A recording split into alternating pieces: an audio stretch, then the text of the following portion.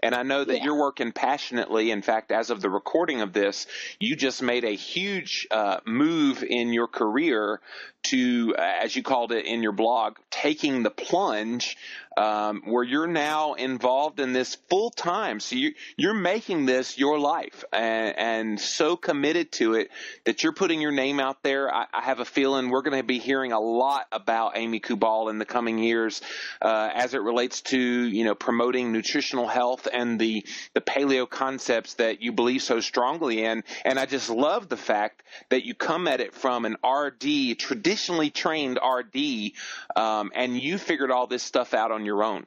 Are you seeing that as a trend amongst your other RDs, or are they most of them still stuck in and mired in the conventional wisdom?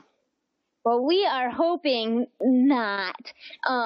That's where the RD network kind of comes in with Rob, and there right now we've got 3 of us in the network, counting myself, yep. And we are trying to spread the word among our profession, and we're going to have my last day is this coming Friday, and there's going to be a lot of work and time invested into getting the word out to this group and seeing where the interest lies. I know I get a lot of inquiries from people that want to go into nutrition, but they don't want to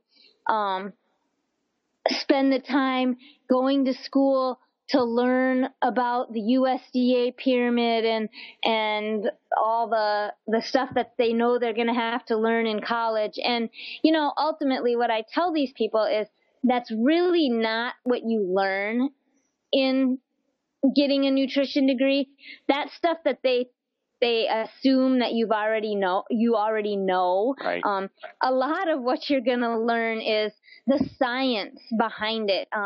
You'll learn the biochemistry, the how to counsel people, how to work with people, how to medical nutrition therapy for different diseases and stuff. And now there are many things you will not agree with, but there are a lot of things you need to hear, just from case studies to what works, what doesn't in certain instances. Like one instance that I like to use is that when you're dealing with someone that has, say, I'm going to go gross on you here, short bowel or IBS or some GI related conditions. Right. Too much fat is not going to be a pretty thing.